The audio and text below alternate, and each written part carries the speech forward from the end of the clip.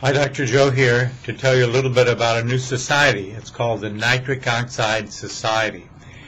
Why should I be surprised? Because there's 91,000 plus papers on nitric oxide and what it does for all sorts of things, including vascular disease.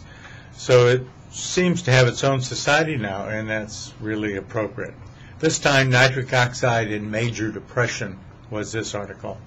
It's a major breakthrough in terms of what I think of it, because it points out when major pharmaco-resistant depression occurs, it's very hard to break, and that they postulate that a lot of medications should be made available that involve nitric oxide, or at least add in a nitric oxide donor to help the resistance break.